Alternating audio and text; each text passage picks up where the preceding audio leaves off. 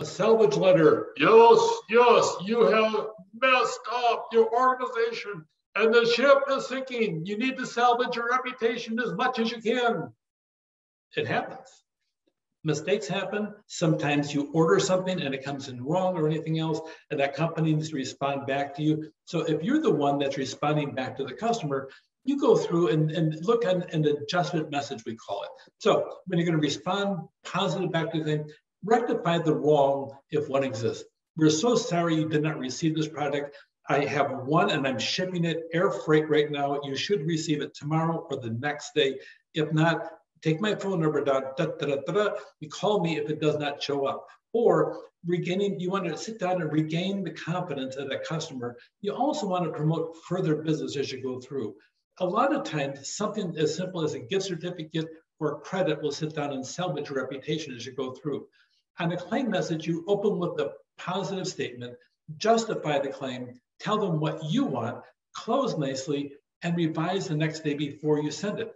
Those are the claim messages that receive a good response or an adjustment letter as you go through. So on an adjustment letter, subject line, make it clear, identify the correspondence, the main topic, have your opening. You'll see a lot of this is very similar as you go through on all the messages with subject line, open, body, close as you go through.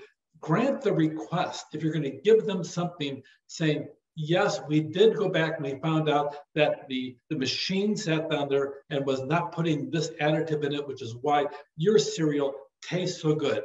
Hopefully you won't become a serial killer. That's just kind of a pun. Get it? Cereal. I know it goes against the grain of a lot of people that eat breakfast foods. Hopefully you won't think I'm a flake as you go through. Anyway, so opening, avoid sounding grudging. We're giving this back to you, even though we don't like you or whatever you think. Don't do that. No. Okay, provide details about how you're complying with the request. We're doing the following to sit down there and address your concern. Put all that information in there as you go through. Explain how diligently you want to avoid disappointing customers. Tell them in writing. Yes, you're doing it, but tell them why you're doing it because it's about them. If you did something wrong, okay, apologize, but be careful. Don't admit negligence. If you do, you may get a lawsuit on top of this. Yes, we understand you're not happy with this and we want to rectify that. Don't say, we really screwed up in the process over here. Okay, no, don't say that. Apologize that they're hurt. Apologize it didn't happen the way they wanted to as you go through the process. And then on the body itself, don't use negative words that avoid trouble. Okay, whenever somebody responds and you respond back, thank you for doing this, no problem. You don't respond that way. If you say no problem, then obviously there was a problem. Okay, so be careful about how you respond, even something as simple as a standard comment that's out there. So don't use negative words. Avoid blaming the customer because you decided to turn this on this way. That's why this happened because of you. No, you don't say that even when they did do that. Okay, don't blame individuals. Herbie over in shipping really messed it up. We got to watch Herbie all the time. Herbie, oh man. No, don't do that. Don't blame people or anything else in the process. Avoid making unrealistic promises. We know this will never happen again.